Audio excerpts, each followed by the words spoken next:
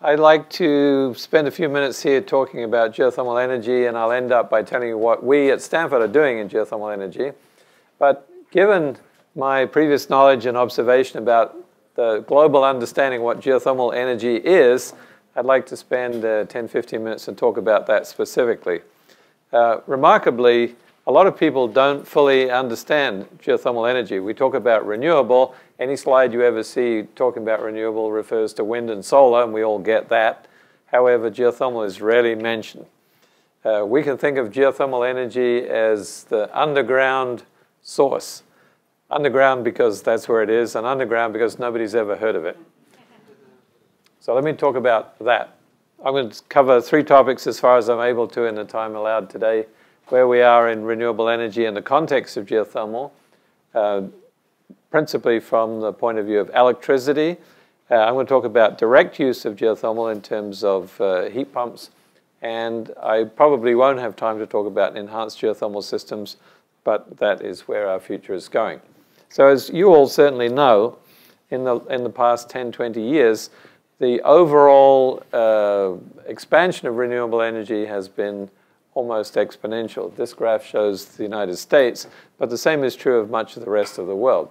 So this shows the comparison of, in the dark blue, renewable energy in comparison to hydropower, which you'll notice is declining. Hydropower is a wonderfully and long-used energy source, but it has some context in terms of where we are today. We've used renewable energy. The first electricity was ever generated came from renewable energy, from the source of hydro, and it's been that source for more than 100 years. Nonetheless, we can't continue to use hydro in the way that we have in the past, and I'll talk in brief about that as we go along.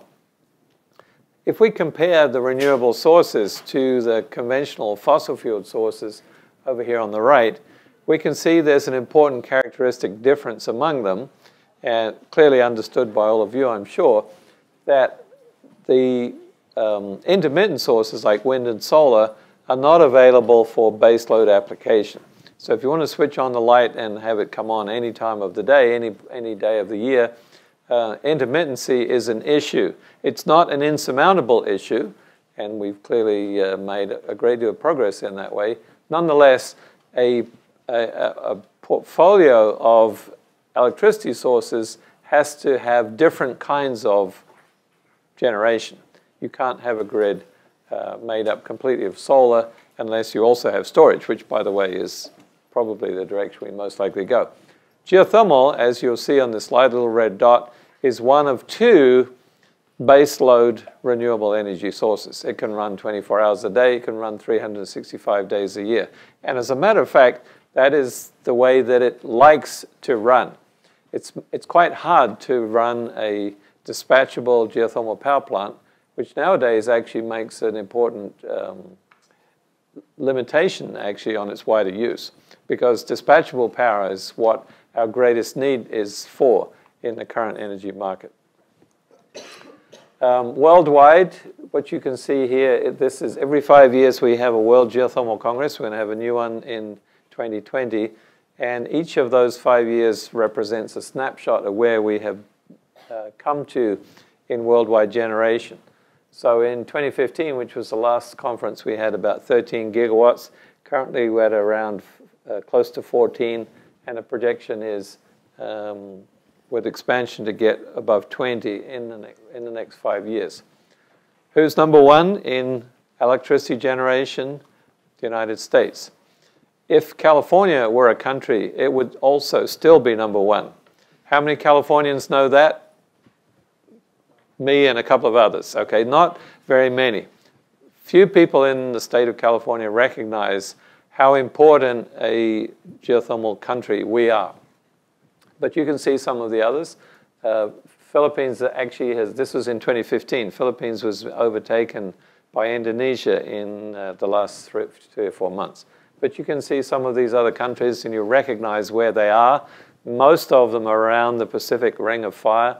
Geothermal activity or geothermal utilization typically is found in volcanic regions. So around the Pacific Rim, In Central Europe, Italy is a big nation.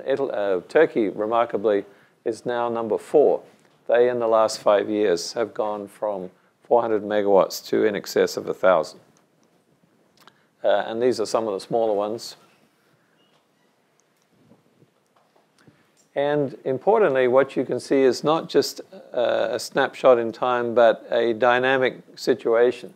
So if you look, this is sort of a slightly confusing graph, but what you can see is over the 5-year periods of successive World Geothermal Congresses, how different countries have grown. So importantly, you can see that, for example, in the United States, we are continuing to expand our geothermal generation. And several countries, importantly Indonesia, New Zealand, Kenya, and Turkey, are making wild expansions. I mentioned Turkey, but Kenya also is taking up a very large fraction of its electricity grid from geothermal in the last 5 years. So I'm going to show you 3 snapshots of the state of California, 2010, 2013, and 2015, as to where we generated our electricity. And importantly, there's a distinction between this table and the graphs that I showed you before, in that this is not capacity. This is actual generation. This is a gigawatt hours that were delivered to somebody's plug. And in 2010, what you see in this list, this includes all electricity sources, renewable and non-renewable. In 2010, geothermal was our largest non-hydro renewable source. And legislatively, for peculiar reasons that I've never understood, hydro is not classified as a renewable energy source, despite being completely renewable. Legally, it's not classified that way. But non-hydro, geothermal was our largest source, 6% in 2010. And in passing, I also want you to remember the number for hydro, 2010. 33,000 gigawatt hours is what was delivered in 2010. You will also take note, you won't see it on some of the other tables, our neighbors in Nevada also generated 6% of their electricity from geothermal in 2010. Currently today, I'll let them have a table of it, the state of Nevada produces 9% of its electricity from geothermal sources. And the reason that that's important is because our resources, our geological resources in the state of California are super high quality. So it's the reason we're number 1 in the world. We have very cheap, very easily accessible, very high temperature resources in the state of California. Nevada has some too, but they're not as good. They're lower temperature, they're harder to find, and they're harder to produce. And the fact that Nevada can achieve the same sort of percentage in their portfolio, renewable portfolio, is extremely important, philosophically, in what it means for the rest of the world. If they can do it almost anywhere. Okay, so that was 2010. So this is a kind of a typical day in the state of California. If you've never seen this website, caliso.com, it's the greatest entertainment you'll find today. You can see exactly where your electricity is coming from right at this moment. So on this particular day, at about this time of the day, this was, it was May 24th, you can see a huge fraction of the energy produced from solar. It's greater than that today. Usefully, in our state, the wind more often blows at night. Not always, but it's a happy synthesis between the wind and the solar. You can see geothermal somewhat boringly down at the bottom, just show that 1 gigawatt running all of the time. On that particular day, however, if you look over the whole 24-hour period, what generated the most electricity? In this table you can see on the right, the megawatt hours for that specific day, geothermal was number 1 out of the wind and the solar. There were more gigawatt hours generated for geothermal that day than either of those other 2 sources, emphasizing the importance of having basically the ability to produce all of the time. Okay, so let's look at 2013, moving ahead 3 years. Geothermal there shown in yellow. What you see there, 2013 was the first year in which wind overtook solar as the total generation over the course of the whole year. And if we move to 2015, which is the last numbers I could find, you can see now solar has overtaken wind. So geothermal now is number 3. Nonetheless, still 6% of all of the electricity generated in the state of California still today comes from geothermal sources. And that's true for, importantly, some other countries also. As you may tell from my accent, I'm from New Zealand. New Zealand is an important geothermal country too. And currently, New Zealand is 80% renewable, counting hydro. Currently, New Zealand produces 20% of its electricity from geothermal sources. And Iceland produces 80%, 2/3 if you look at on the right-hand side here, 2/3 of all energy in the nation of Iceland comes from geothermal sources. And this is not electricity only, this includes heating, cooling, and transportation. So that's 2/3 of all kilojoules consumed in the nation of Iceland come from geothermal sources. So that's electricity. Let's also talk about direct use, and there's a large list there that I won't read because you can read it for yourself. Mostly agricultural, but also space heating in residences and offices. So this graph shows for the United States all of the thermal energy which we consume in terms of heating homes, factories, industrial uses, etc. The total for a single year is 100 exajoules. I forget how many zeros that is, but it's a lot. And importantly, what you notice, this graph shows the x-axis is the temperature at which we use thermal energy. And you will clearly see that most, or a large fraction of the thermal energy that we use is at a temperature between 40 and 80 degrees centigrade, and most of it, in fact, between 40 and 60 degrees centigrade. So making electricity requires high-quality thermal resources, and we're talking around 200 to 250 degrees centigrade in California, 150 degrees centigrade in Nevada, but there is a whole lot more thermal energy in the earth beneath our feet at 40 to 60 degrees centigrade. We need only go to a 1,000 to 1,500 meters depth to find water of that temperature. So here are some examples. Balneology, this is one of my favorites, or hot springs, recreational use. Space heating, this is the city of Reykjavik in Iceland, shown in the 1930s in the picture on the left where they heated most, it's really cold in Iceland. They heated most of their buildings with coal, of which they have none, all of which was imported from Norway. And the result was this kind of black smog that you see on the left. This is Reykjavik today, on the picture on the right. Every building in the city of Reykjavik heated with direct geothermal energy, not just heated, but in fact domestic hot water. If you take a shower in Iceland, the water smells slightly of sulfur because it's come directly from the ground into the hot water faucet. Interestingly, actually, 80% of the population of Iceland receives reticulated hot water into their houses, which is not remarkable in Reykjavik, which is 100%. But Iceland is mostly a rural nation. A lot of places are very far from each other, little villages or whatever. But even a little village with 5 houses has got a geothermal well, and they reticulate that water to those even very small communities. These are the kind of applications that direct uses of geothermal energy go to. The big one on the right is heat pumps. And the interest, you can see here in the bars again, this shows the growth, unfortunately going to the left this time. But geothermal heat pumps, over here, number 1, is the most widely expanding use of geothermal energy in the world. An important thing about heat pumps is that you actually don't need thermal energy of any kind. You just need a kind of a sink, which is the earth itself. Number 1 for the application of direct use geothermal is China. But there are also some very other surprising nations on that list. Number 3 is Sweden. Who imagines Sweden to be a place that's hot in the subsurface? It isn't hot at all. There's no volcanoes in Sweden. And yet they have every single building, or at least a very large number of them, heated with geothermal heat pumps. And you can see some of these others too. Switzerland is down at the bottom, but actually Switzerland has one of the most aggressive policies for the installation of heat pumps in all new structures. I think I just said that. So how many of you have seen a heat pump? All of you have seen a heat pump. Okay, you all have a fridge in your kitchen. That's a heat pump.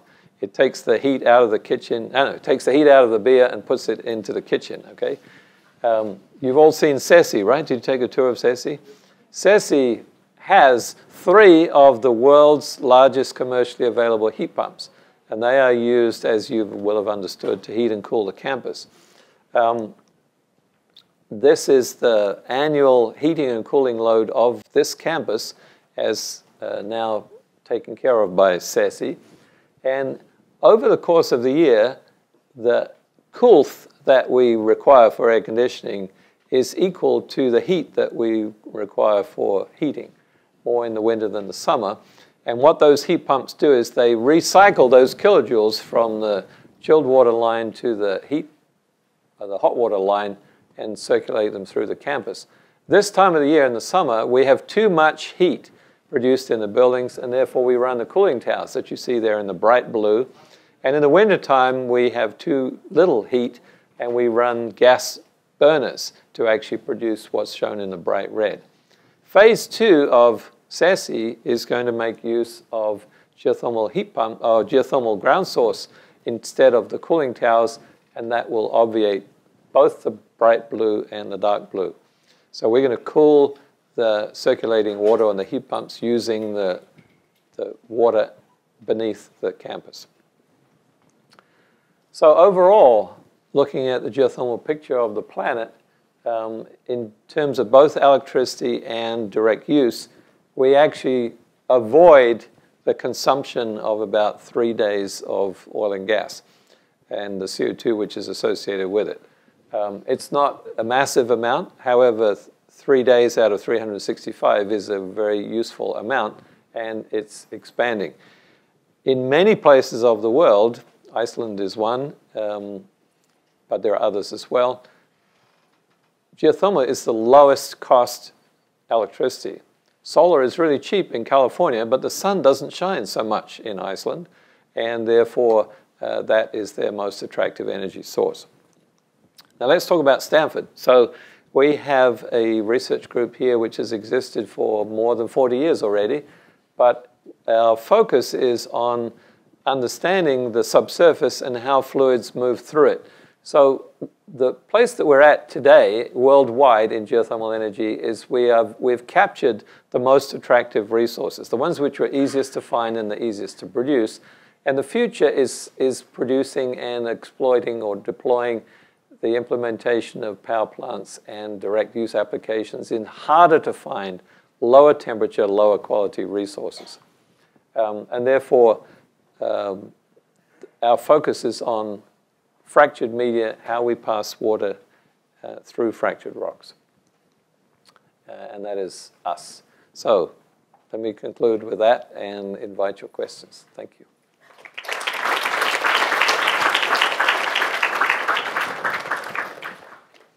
That was at the World Geothermal Congress in 2015. Early on you said that California legally doesn't consider geothermal as a renewable source. Does that mean that all of the subsidies and tax credits or whatever that comes with that doesn't apply to that as well? Correct. So it's not just California, actually, it's nationwide. In fact, many countries follow a similar path.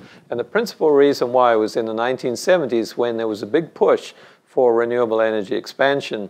There were rebates and feed-in tariffs and whatever applied to renewable energy.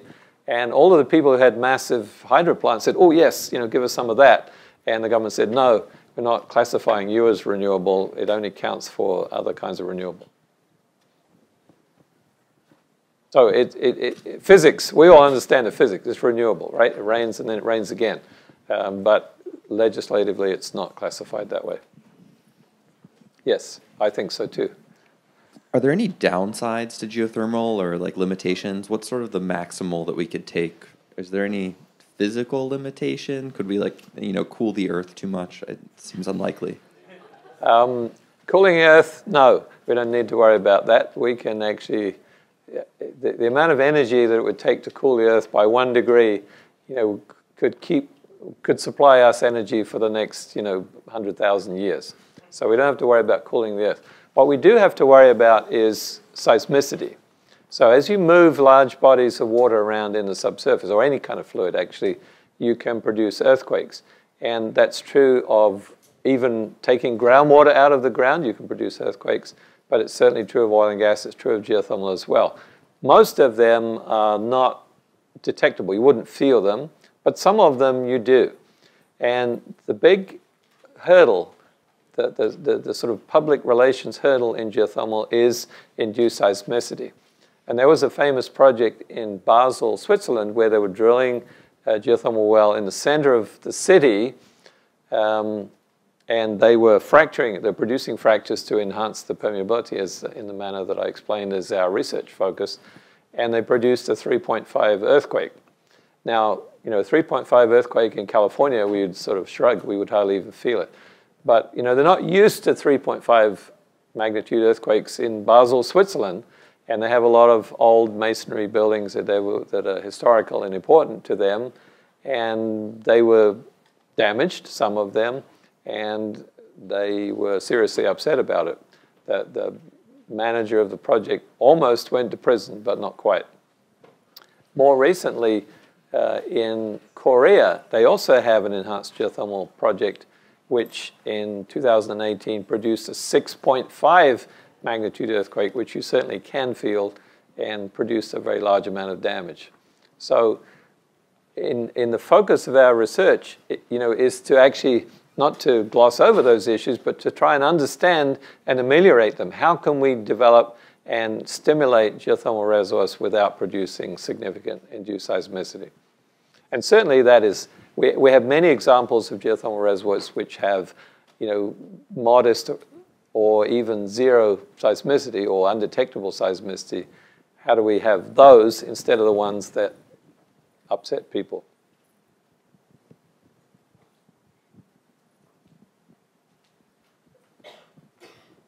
Please.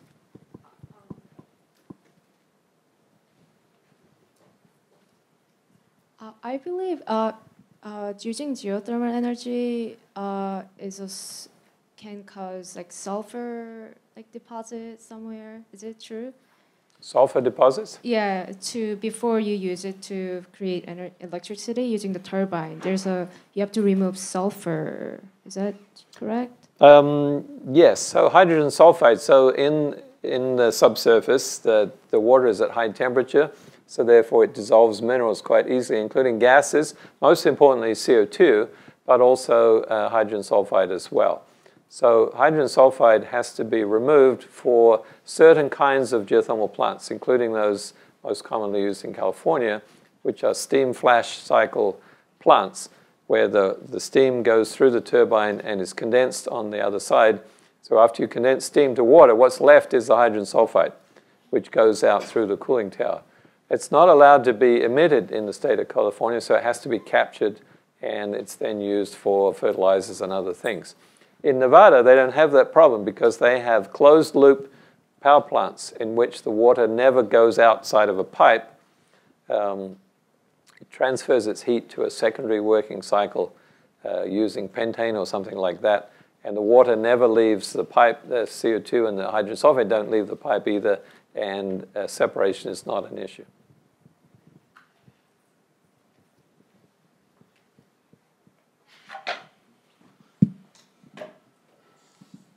Thank you.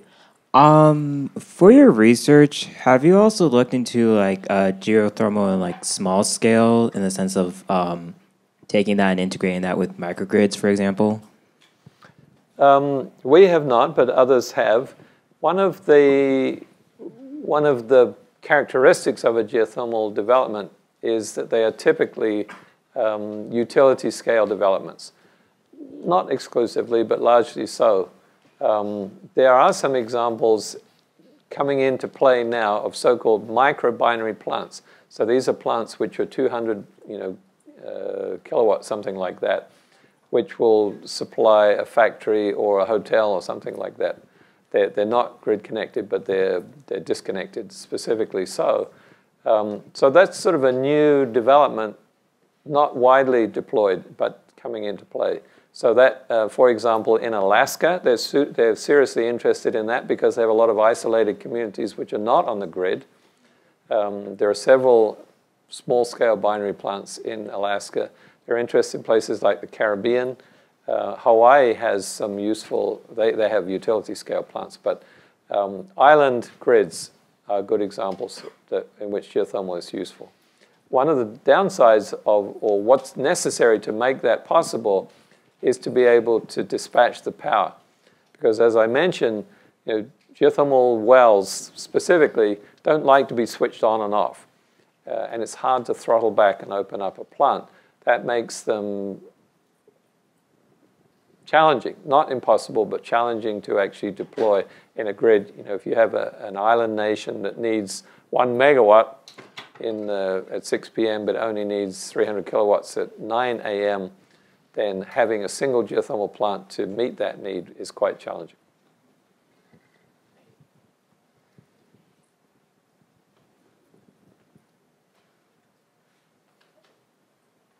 I'm done? All right, well, thank you very much.